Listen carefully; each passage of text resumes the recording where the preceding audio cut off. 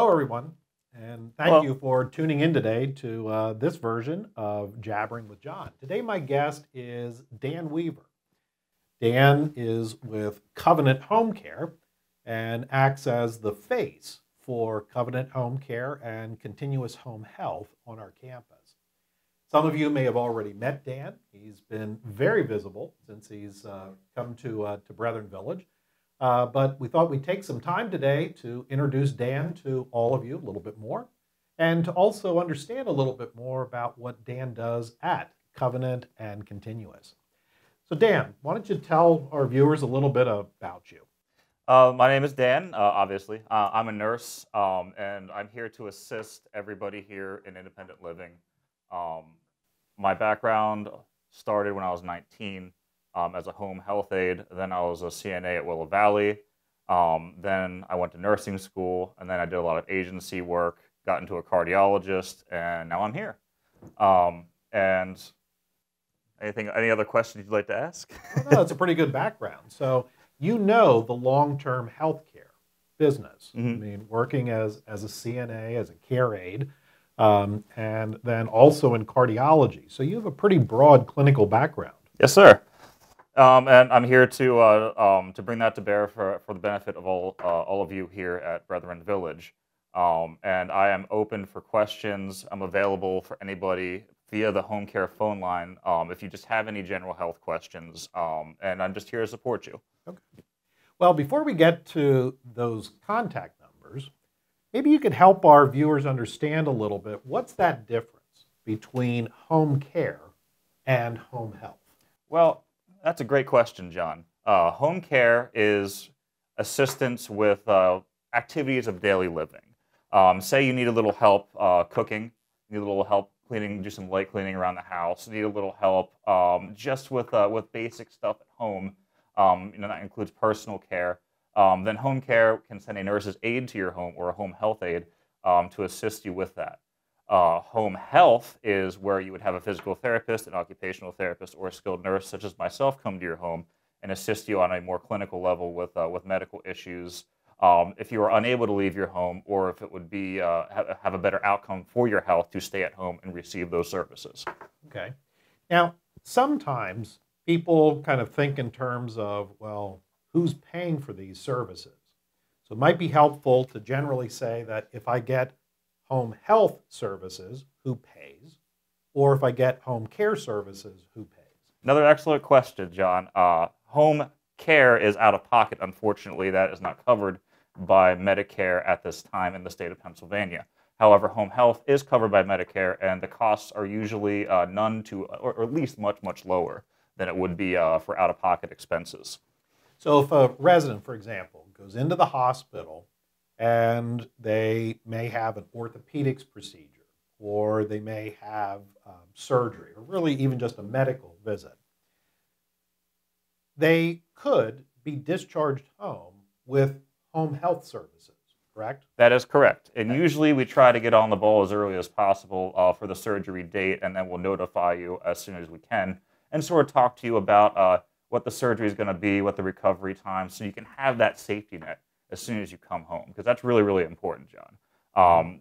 Because oftentimes, they'll be sent to rehab and then they'll be sent home, but sometimes they are sent directly home, especially with the overcrowding of the hospitals.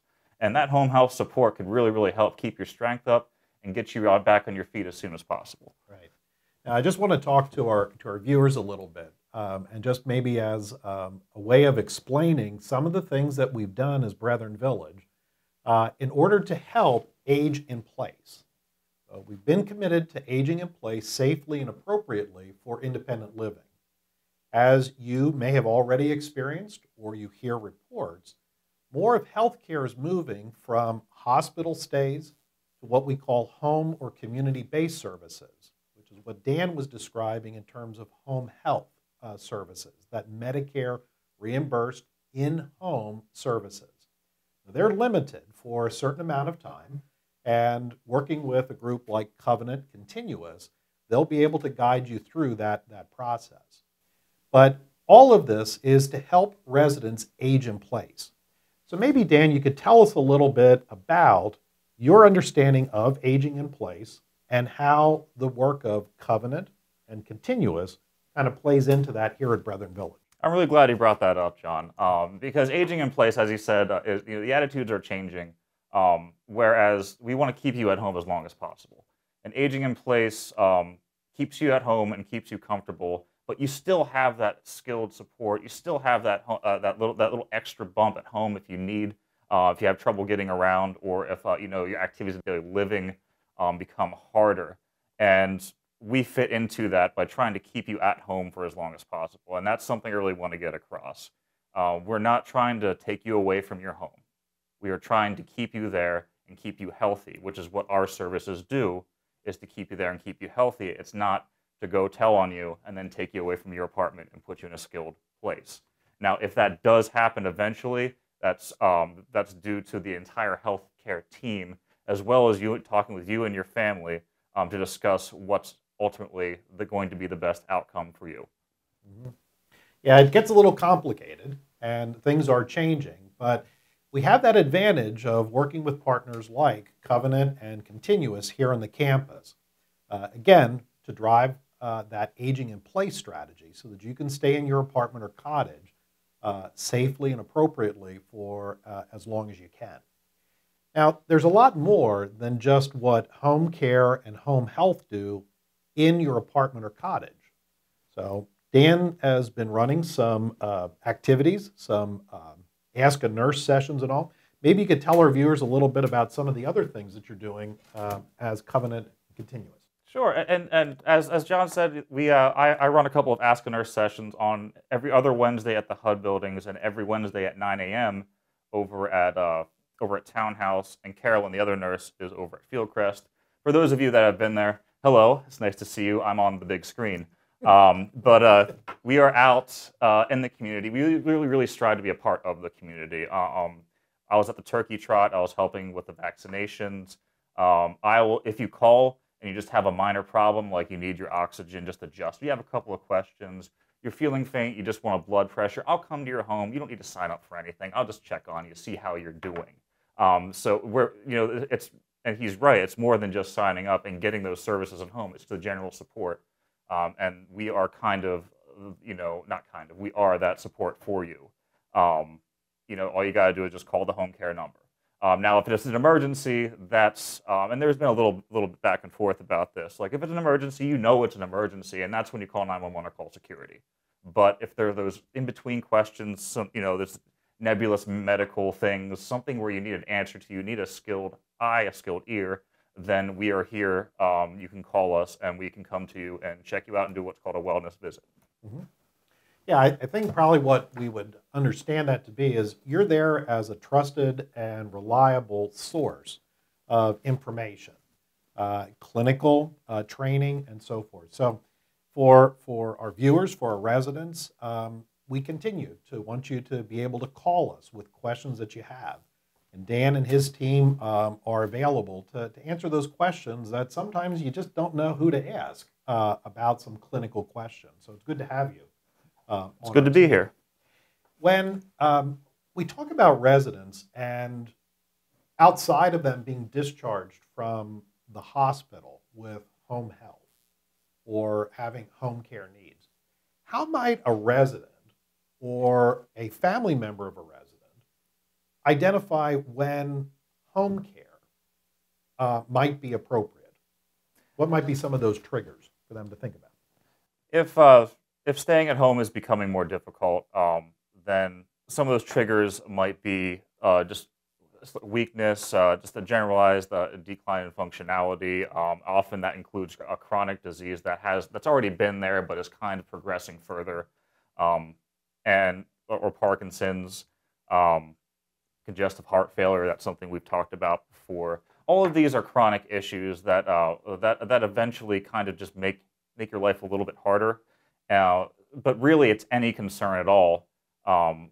If life at home is just more difficult, then home care is, it would be an appropriate solution for you to sort of help you get around and help keep your standard of living to the level that is necessary to live at home.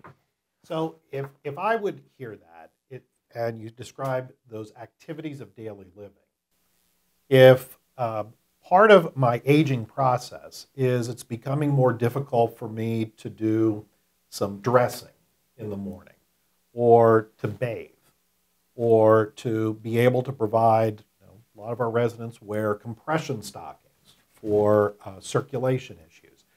Those are the types of things that if I need a little help, I'd be giving you a call to see about how home care might help me do those activities of daily living. Is that correct? Oh, sure. And some of those activities don't, that might only take a couple of minutes, and combined, maybe a little bit of help with breakfast, and that's what this service called Tender Touch does. Say you have the compression stockings in the morning, plus maybe a little bit help with making breakfast or something, and, making your bed. We can do as little as a 30-minute visit. We prefer an hour, but a 30-minute visit in the morning to come in and help you do that. Say there is you're having a little bit of trouble at night with taking off the compression stockings, or getting ready for bed. Then again, 30 minutes, come in, do a tender touch visit, get you all set up, and then you'll be sleeping at home comfortably. So, yeah. Okay. And then on the home health side, just again to understand what those differences are, that would be mostly a licensed nurse or That's a correct. licensed caregiver coming in for a specific clinical purpose. So on home health, that could be if you have a wound, that they would be coming in to take care of that wound, dress it, treat it. But there's a definite kind of discharge date in mind, that after so many sessions that Medicare will cover, as long as you've progressed, then you would be discharged from that. Home health is really as you need it.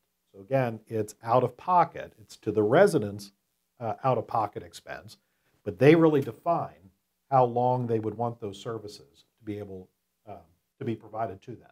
That's correct. Is that correct? That's correct. And home care with the home health aides tends to be a little bit longer term. And as you pointed out, home health it's often for an acute episode, for instance, an ER visit for heart palpitations, and you had a problem.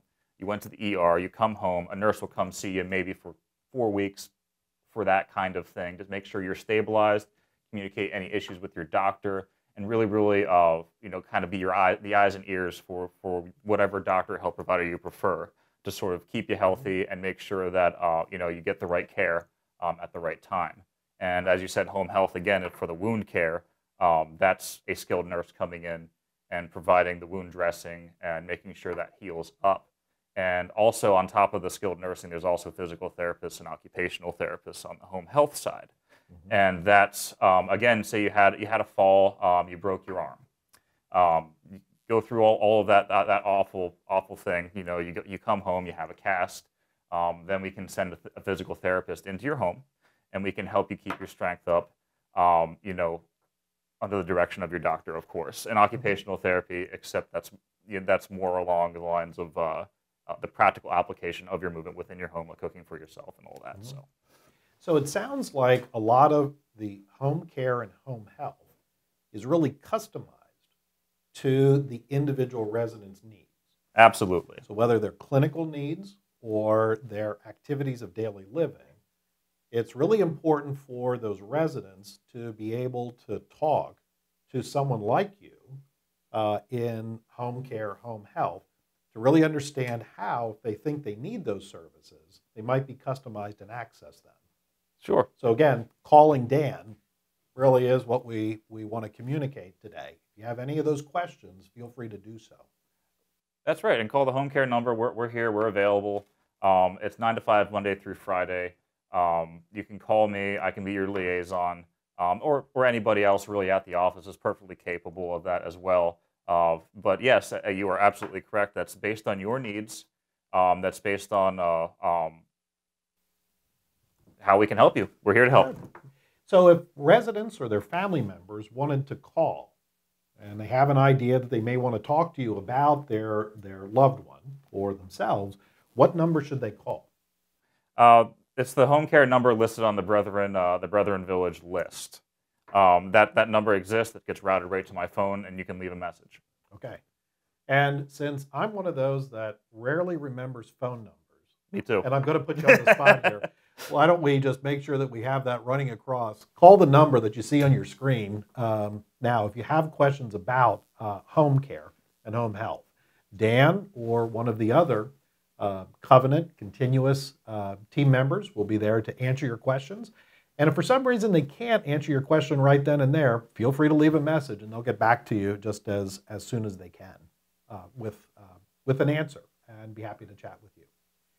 Dan, is there anything else that we haven't covered today? It's a big topic.